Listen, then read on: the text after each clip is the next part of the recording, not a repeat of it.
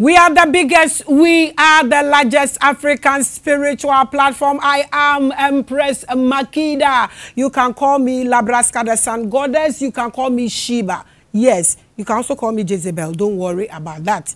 I welcome you to another great episode. We are the tallest African spiritual platform. We've gone international now. In the Queer Bimes voice, I welcome you, my awesome subscribers and followers. You make this platform the biggest. It's another great day, and we are going to have a beautiful discussion with Prophet Daniel Osei. Papa Mwakwa Bakesiepa. Yo, so this our guest for today is going to be late because we are going to talk about consultation and also say ebisa. First, na uka ebisa asema na uka efa. And I say, I conform her, the mission in good form, and now castle stress. And I say, I mean, we have so many ways of doing this consultation, but I know your Prophet Daniel or Saint, who need take. Where do we have to do consultation? Where do we have to do this ebisa, the bad side, the good side, and how important it is for one to have consultation about him or herself. I welcome you, my cherished people, beautiful family. And then our joining platform here. We are everything consciousness. We are working on Africa. We want to liberate our continent. I welcome you once again. Nti papa yenimu and then nti no ubechia ya chefo no wa pay homage to them. They make this platform. They give visas. They can give you by force landing. They can give you 1 year visa. You be bohasa. Enti I want you to read them. Intro chiamo. Now I introduce you so at the chiamo. At the kwa we yes. I wanna hide that my bro. Someone Jesus we ya so ani funu a. We dey introduce who we are. Now I can't hear. Now question and common here dey atwaso. Yo, I mean, for if I'm Prophet Daniel Osei, aka spiritual CID, na king of the night.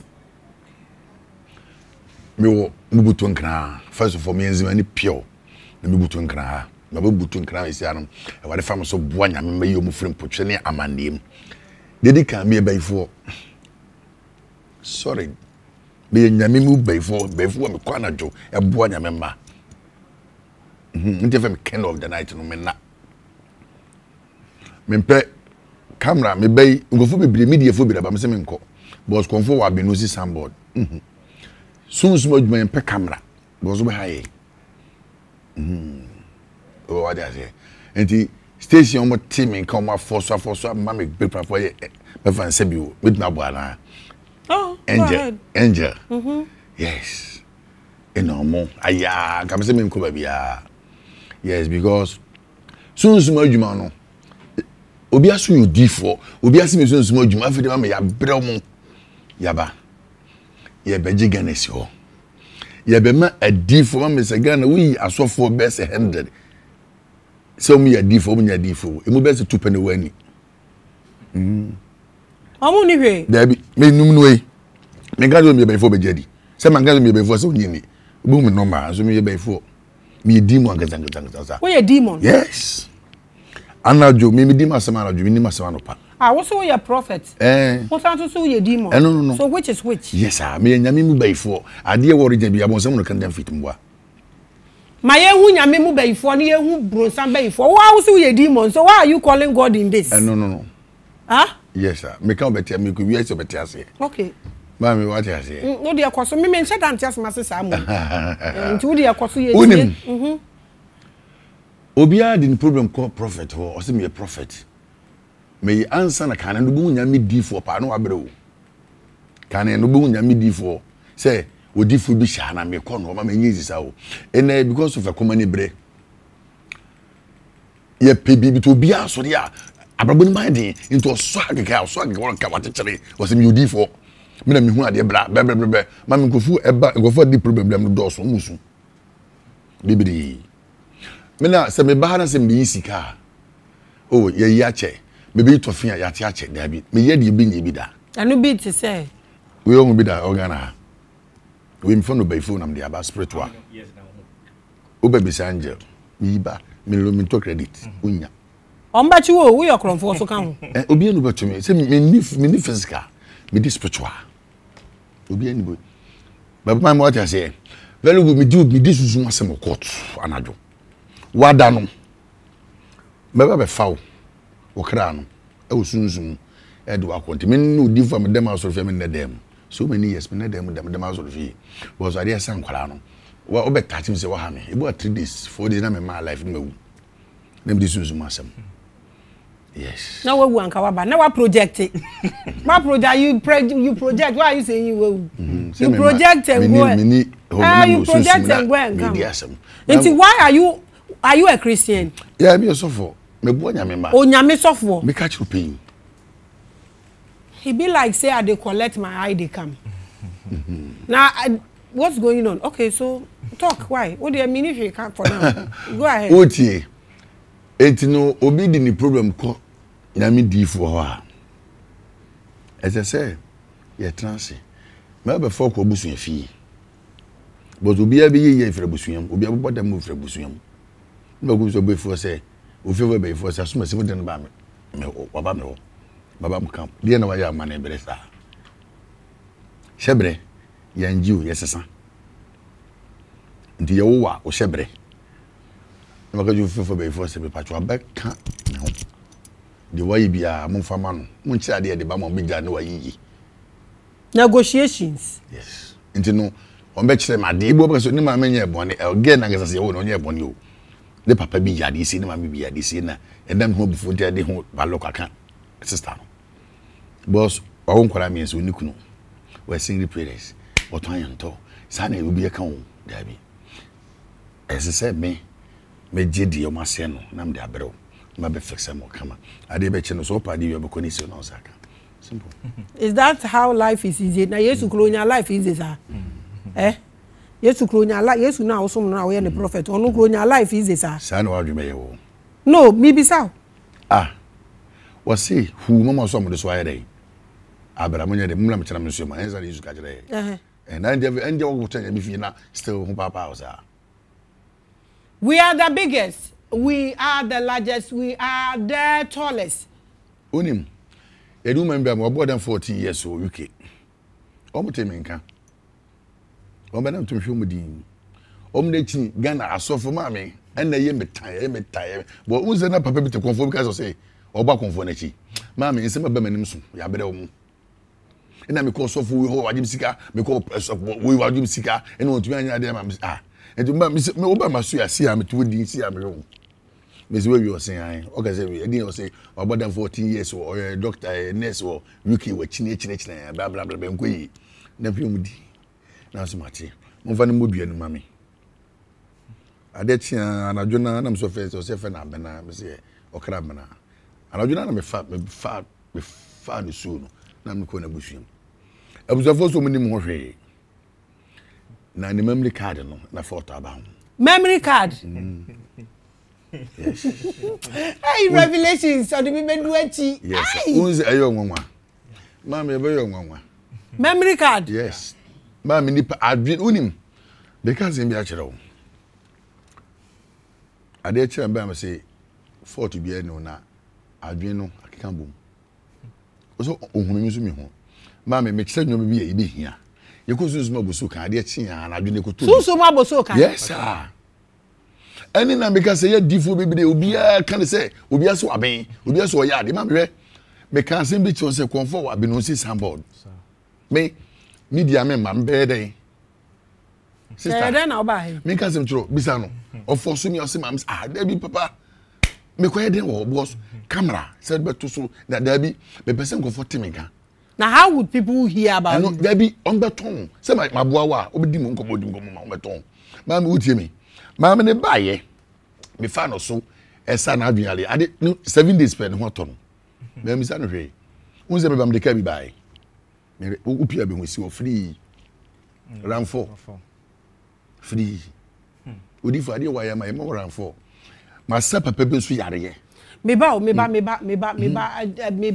I had here, we don't advertise. I had here, we want to learn. Tell us, who can also soon a bisano. Me person ko Bible, me Bible so. Okay. Mama, what you say? Enti me jinsimbi e yan say sebi o. Ye wo nyame me pese nyame kopon eye ne se chen ma adifo na ya ba sa so no e prove nyame to me bo Maame obi a the problem akoso habama onyankopon ben na wo ka nyankopon ben na som no wo ne hwan na som no wo nyankopon ben na wo som no na musom hwan ese wo na obeka na mehu nyankopon bo me na me som no onu hwan me Maame na wo mi o na pese me hu nyame ko a wo som no no na wona bo so na asase maybe say wona bo so na the creator na wo ka they say wo ya Bible reader now so ya o kan asem no ho me ya ne so feketwa and are you both talking or back on the kasa ebe bia me sit bambi uni maybe if you say asma me peka say me do sum no ye wabuso kan na physical ye wabuso kan ye wabuso kan nipa papers ye to Maame, I'm telling you. Sanya, Maame more than 14 years no. Uni baby. Of course, so kind of nyam, maybe can on be man. Uni baby. Maame, so for me to know. Ya deputy say, is Obia that too. Obia, I'm not doubting. I'm asking you, say nyame ben na wo kan. Na Maame no wan boy. Nyankopon the creator. Yes. Or no, and I wo som no. And I wo san so ye beifo, na wo san so ye demon at the same time. You said you were demon. Baby am ko. Okay, all right. So my ebisa yes, no. Yes, ebisa 1 Kings 14. Demon all kind Bible. Interesting. But you can 1 King 14 verse 1 going. It even so say Jerobiam ho enkom share. O say ebru no mu no. Jerobiam ba yare. Na Jerobiam ka kire ne say sorry sachira wo ho. Na woru hu say woni Jerobiam yere.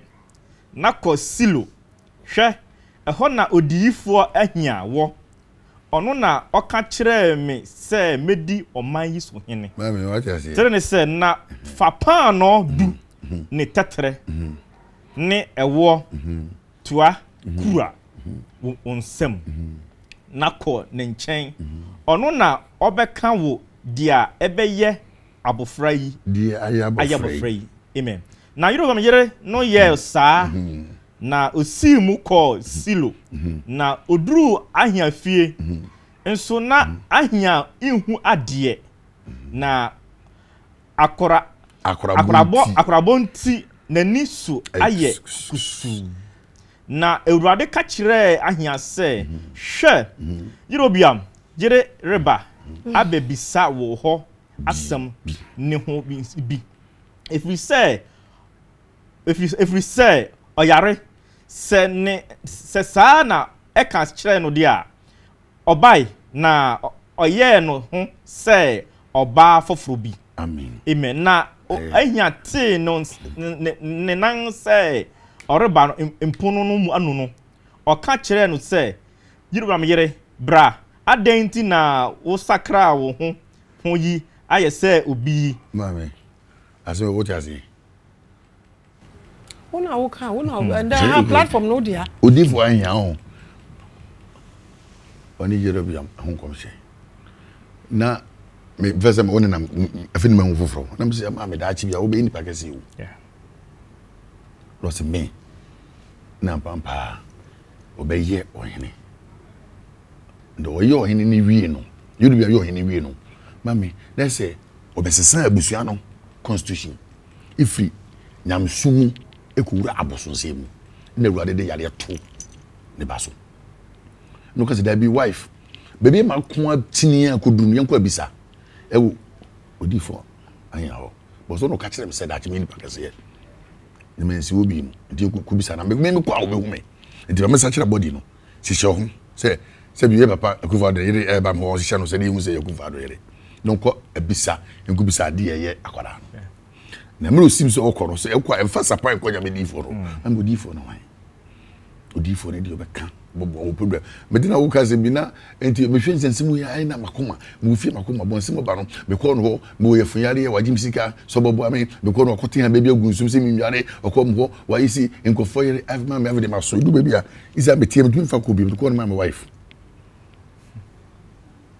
me di call phone ba me se mame fa ko so no se me tun ni se ko bi bo se me ba no me ja edit ni papa ho hia na papa bi to konfo no ka se ba ko beto ba ko ba o se ni pa kwa ho hia mu a ma be ko so gudi to ko bi di yes into okotu okoro na nyame be ka che odifo da say akwa yere ne ba na se ka mo o ba bisa e wo ho what I say do me say o timi kan o ba bisa o ba pe me kan nkyere mega se mate fa odi o kra di jame enu anu no na adubu aboso kan meko fiansa na aboso kan ko muto kotojo ho bibi e bi mami me pa jo se o isuka mo isuka se o isuka of course yes nti ubi bi se o ka ho a o de ko wa ko magazine a enye gugu nya buso kan wo nya bi nto na se no ka ayenipa o so te se ka I'm telling you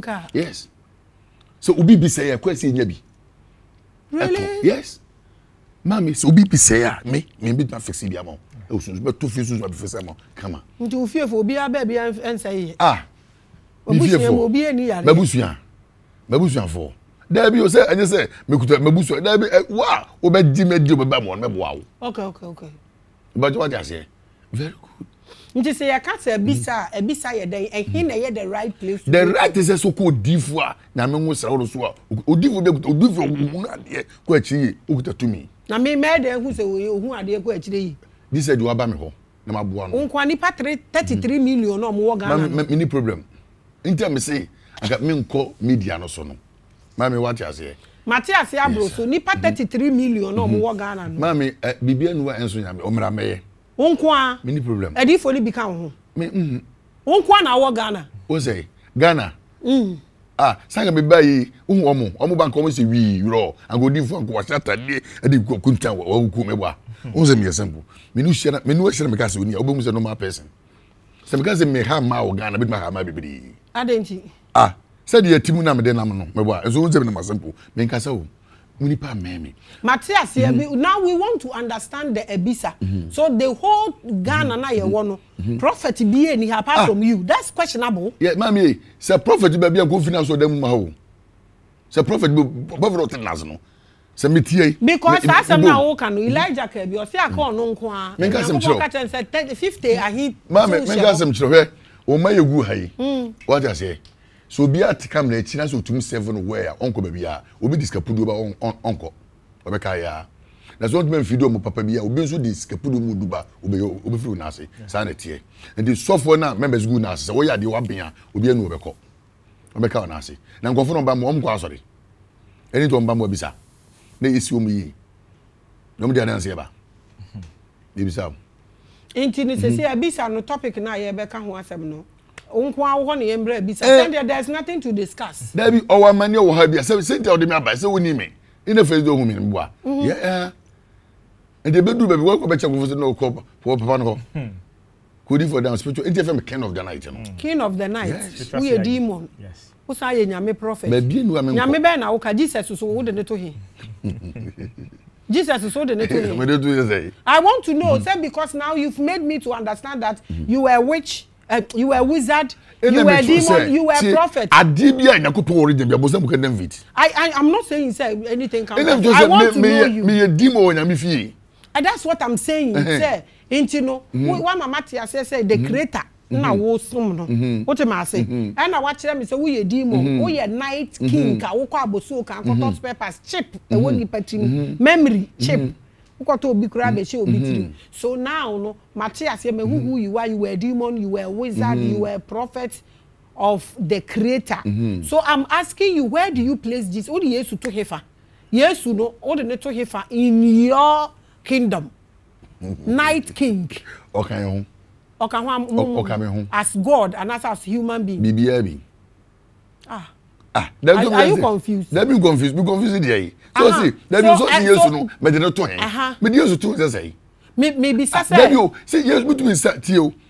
Nyame no, when say Jesus, me say yes me boa. Me to me can say me dey Jesus share bottom man. There be oh Jesus come home. But what do you want to me if I need? But say me baby so who ni so ye nyame ana nyame ba.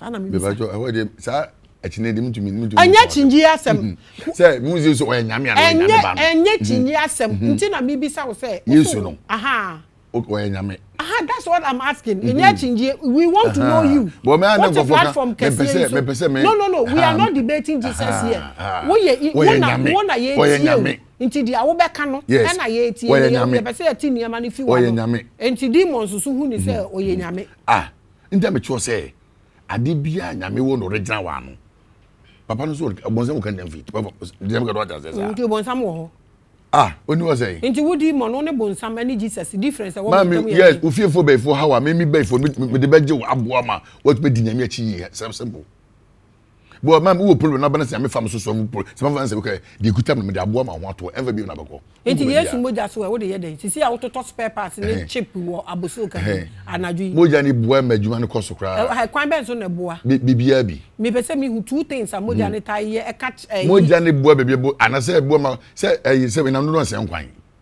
ndi say Yesu moja wo na tumi ode ma me bo si doji ni di no ma no tumi so be Yakobon ba doji Yesu di ni di no so be ji Yesu di na obeye Yakobon ba kra still say ye nkwa aboso kan for the memory mami utie do de wo me mu na me ya kire anya de e wo bi mu na me kan no we are talking about you yes what I say problem na okuta na wo ba no but me man say oprafo boy what I say nyame obi dum no obi amane bi na say na mo platform yi so na so ba me ho dem kan uti ba na say ma nya na zan ma nya ni sika me nkrofo no podi omo mba ya ha na legend ye pe yes ma bo no ma na ho ato na wi a aseda na ekwan wa ho ekwan Yakobon ho na ho bi o na ho and say wona obe na say wo mi platform yes obi so me so me so yes me ka ho we are the biggest we are ana me boa yes and say me fan say enye den a me what I say obi be me ko papa no say me buka tabi ni panu ni nipa me buka tabi na me di bibi na san koya edimbo ne me hwe ma o mi hwe bi obi ye free ho anu body me ha ho na nkrofo we di omo agai we mu ye from Pels omo agai rough God has say and I me so me interm say enye obi ti so let's talk about you enti wo pastor asori wo da asori anu me that solution to solution house chapel solutions house chapel enti muji heaven di mu wu am bekwa heaven we ba jo what we be heaven me be sao ma me ho no mi nko hoda nko hoda tie me eso ti ase mi wu am bekwa heaven o mi beautiful mu de me tia sa so no simtum bo nyankasa mi beautiful se de me no ye 100% me wife say heaven wo pa de am wo kwan ho simple. Okay, that's all I want to know. Because me who say ujidi say nti asori ho no mo kan Bible na mo bompai. I want to know my routine. Say yaba asori Sunday. Yes, Sunday no. You can ba na ba na me kan. That's what I'm saying. Say yaba me person me who have your praises. Me praises. Okay. What I say? Yeah, worship. Me kan ba me preach. E kan yamesem. E kire akwan abaifuo. Esi e de edinya. Say utikam kura hu say me kire kwan abaifuo faso. Esi ni pabrabo. Na me ma kire kwan faso a obey your kama spirit bi antumi enter obi em na bi ma de akwancha to for so kokoye simple the best be am me na problem dam so ya wo ya ma omu wi a yes e din time me go mani ma sesa any time me kire kwan no wow wo ya ma omu wi na o ma ba so say wa akora wo nya powerful sa na omu tumi ba so de there be na so be ba o nya kwan okay. Dem go no just say. Say be say match kwan na wi ndo no be ba. Say di ntra me go mani ma say. Oba be ye obi. Yes sir. Na what tell the tray bi. No. Dem what you say. You are watching the biggest with the Night King. King of the night. King of the night. King of the night and the demon. And memory chip purchaser in the spiritual your father spare parts. Oh, revelations. If you don't love this show, I don't know what you want to know again in this life.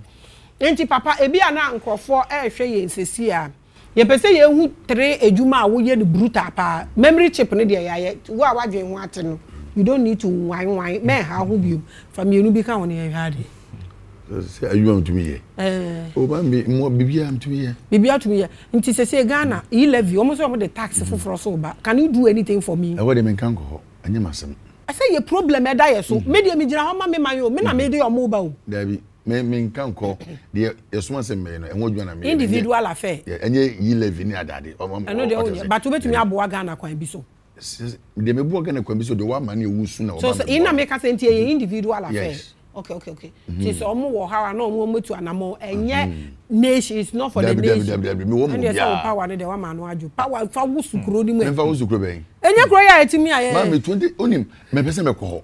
Mbemfu bi ni me. o platform intem ka say me ma ayi me pese me ba media no so de me ye no esoso say me ababro me what I say benfo bi see so for Daniel was any mama what I say me pese me kan ko ho anu mum dia because aboso kan me interested in aboso yes me kan ko nti huhumu aboso kan no nkrofo no nipa na ton ade wo ho na mami ade you say me no me hu Matthias 24 12 hours night 12 hours day but me person me hu how it runs like the way I wo daytime omo ton be Ford for no I mean I want to know say wo anadu so a saying that the environment no and you did say the mudidwa was here nti purpose no omo won krofo wo shop say egum omo ton kotodwe aniwa asoa ehwene nje on person say yeah, beka zaka make can say bibi ajiro me I had the can say mo there be o say ti o say o problem person be but the we dawuru what does it so ba na fu na wo de na say asay what does it the papa bi buy not the hospital na nso no baby a drum some be in position no one where onyin obi wu bo apa na yere frames odi for we have different but say papa bi see we here not the hospital now so many for hospital ma over there I say doctor say in nso no le fu ekutu o me den to na me sere me see photo aba nso no keke me ka jomo so mun dan o mam 3 days mo fan ko to no ani dem ho ma me ade chi na 3 days so na ne fu na no ma te say di ya o ya ne dan nso no ekupe bi be shi ma o ko to bi wa boto kan simple oh papa na de na wo makole bufu obore say oba ho a me toro tamisi man na be sit to the big toro de amsia I'm tell you mentor you in them can say also who me simple sanity simple dia we simple but some now can important how can you fix in so nipa chip now who kolebusi ho yes why are you doing this the uti yesu buy me boa say yesu won so an ko hospital ko say yale oti me kan oba de ubi mu no na me de aboa simple abusia purpose nipa parts anadu aboso kan ye different level unti we be da no is not ade ba ko bi wo ha wo de amode ba wani ma wantumi anye ade me bisa isa me tie ma bu bi ma ka be na esisi pom de ba Lexus 2023 Lexus o ma chinye wa chinye bibi mami inta me kan say wantumi aye bibi kakra wa ha ma ye oh be da me nya hwe o nya hwe ade na me nya oh there be say me inta me di mi dwa no anadwo kind of the night isuma si dwa yes wada no me na then na obi kan say I know oba me area mu ho a baby ntum me ma sorry am tum me am say me boy be akom ko mountains sim ko waiting kakra everyone say obi alanga de fo bi twa ma so dan no say excavator trebisi ho when am stressa Maame eske omuntu to excavator no na bo no de sika bi twa ma so dan wi na adwo na msu kudu twa ne bi mbu de mu twa bi mo je free na de ti mo je free no yes odi for ene ko enya police station bi so mo say ohun ne man na ye de mo say me ohun me odem wo ne man say na wo ya killer na ada na udwane ada na nka say I've done it there be say there be so o twa wie no ma mi so bibia wo me tell me so bibi ente kwa say me bufu me wo ye ba de me dunya enti me na mo a me hwe ni pen apart from me aso me hwe wani mo mu je me nam ketekete me na me hwe me meo simple na kumba me meo no me wacha simple okọ ni ba bi yes on ben o na asempa etia wo di wo hamia me hawo so wo hamia me hawo buta so wo hamia mema wo hu didi mo ne de he wo di mo ne de he na wo yi de mami hu wo ye de he la dia tan ana say behemoth o de minka unu moja na minu moja ada na fe unka minu moja so da me boa me tumi no me de boa de ase de apopra tete ase no wo to part no chese wo ye huhum fita yes and then one of the source no me ye mechanic yes engineer very good abusia revelations maybe atete apropro asese no so de nyina nka nada na nko kolebu o ma yetwitwa o nan ne ade ntin kan me cho say there be yesu bae no be say odwuma yi Undu so dem fa kama ni so ko tre obi ase. Me ameba me fa bas me wo bas me pe 3 more aka ho. Na ma form na me de omo aba wo fix wi na me de ko. Me I have time o. Ani pa bro abusia. Maame, unim bibi. Ade ba ko a me di no ewiase mbaye no. Aga 2 minutes me mfa nye hwe. Na maame sebu. Uti nkofo bra eya. De wasoa ade so aba no. Yankesi eso na sundwe me bua. Maame, okopi accident so da. Serious accident. Nipa no bibia si owu ba bi onfa na wonya den emfa. Enti mi a mani dawo gani si no. Me na se misu na me de me boa no. Afede mi a mani dawo na me boa nipa no. Mi mum na msaka na hye. Die wo problem no wonya accident anga se me gye no na ma na ni su ba no so no. Mi mum na me ye den. Mi sa emia no e sha techem. Awudisem. Eni asofo, eni akonfo, eni adusifo. Eno no mo ye. Yes. Ya me ka kire no. Hey. Maame no oso ha oba, wo ba bi onfa. Asofo yi. Na unya unu anu asofo a. Da me nyum na asofo maame, ndam ka say yes. Me uhumia, ye cho se me asofo wo nyinni. Unse de rot. Da bi ba Christians yes. We are there be our problem o maame nipa no ade so no de ba. Abusia. And then so what bio? Papa. Mefrel. Na me abusia ye de na ba life na mo bisa the direct questions. Many problem. Na mo amosen tutu o ye kaka so. Me nja kaka. O success. O kaka de send e hunam ade kitua bia. Kaka de send e unya ade kitua bia. Ba se na o mo doctor fo atu nkoto bi nche me ho. Mami, obi problem na odi agwesa no. I don't understand why you feel me need agro. Me you more than serious. So obi wo ontimi wo na wo de asai. What me ye? I don't know, Papa. Ultimate kasa bebre. Oba. Me kasa bebre. Sometimes na ya bem so na be ya coach bi wana se on so ka. Me kasa. Say can almost ultimate ade nyina because we can Philippians 4. Why Danny Jesus? Ultimate ade nyina. We can Philippians 4. Say I can do all things through Christ who strengthens me. So still a Christ na strengthening me man ku school. Wow. Unzo be jam kasa me ntem bro. Oh, there be nobody. The same. Very good, mama. What I say? The same problem. Yes, sir. Na me nipa bia.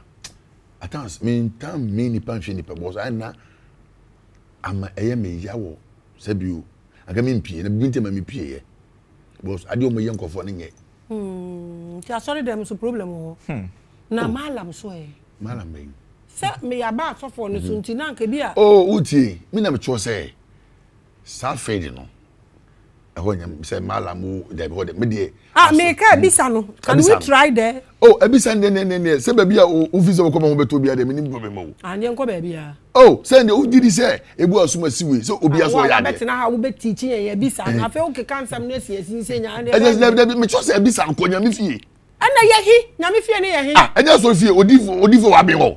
Na ye wa na ususo odi wi ase nyina adifo nko e. Number 1. Na me say utie. Say bu obi ntiminka me bo a. De o timinka we o program no. Wakona se bu no wonya no mra na we de fam so mo no simple. That's what I'm saying. Wodudu oni bi wo ho, ebi wo wo. Me ndem se me